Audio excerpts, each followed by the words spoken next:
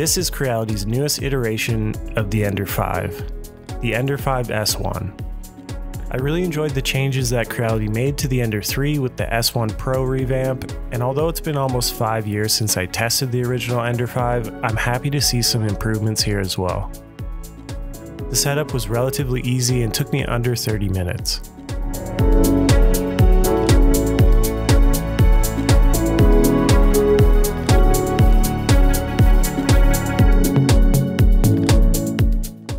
Cable management is well thought out, and they include these clips to keep everything tidy and close to the frame.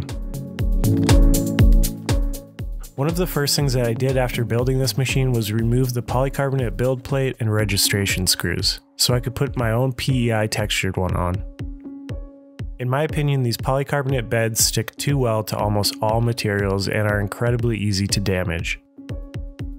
Since Creality actually manufactures a PEI textured build plate, I would have liked to see that included here on this machine. One of the things that caught my attention right away was this aggressive part cooling fan and fan duct.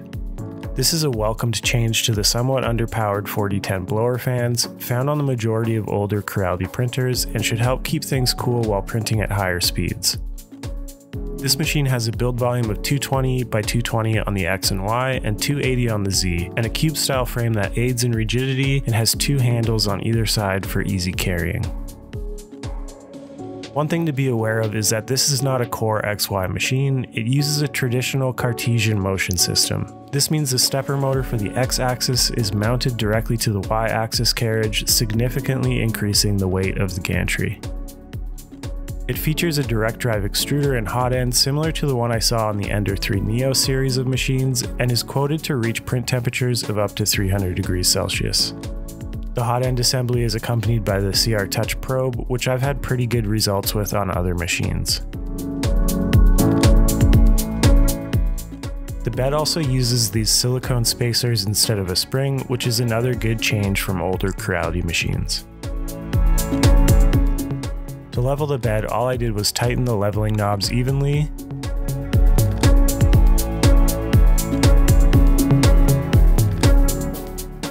then run the mesh bed level,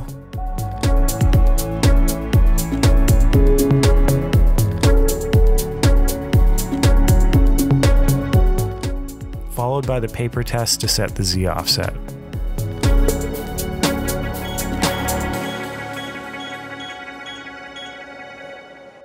I went ahead and printed the files included on the full-size SD card with the supplied roll of white PLA filament. First was this benchy,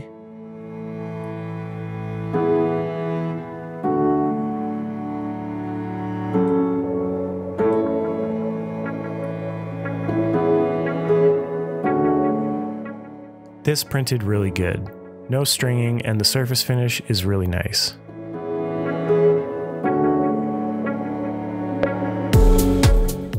Next, there was a small rabbit on the SD card.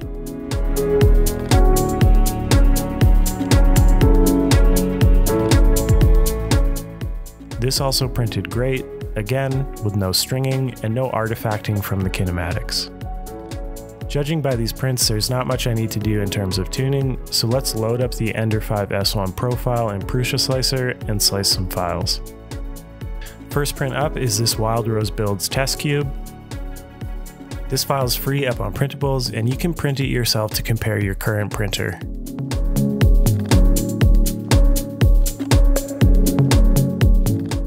Again, this printed really well. No noticeable ringing, and the top and bottom layers show very little sign of under or over extrusion.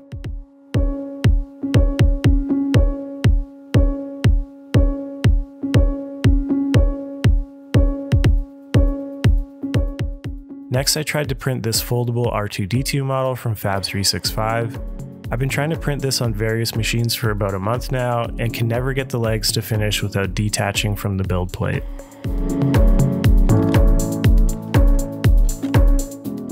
The part of the model that did print though came out great. Finally, I loaded up an articulated dragon model. For this I used a silk tricolor filament from Tronxy.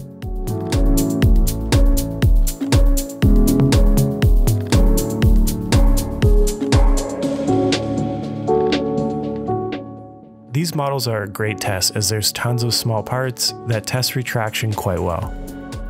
Removing the print shows off exactly why I like PEI coated build plates.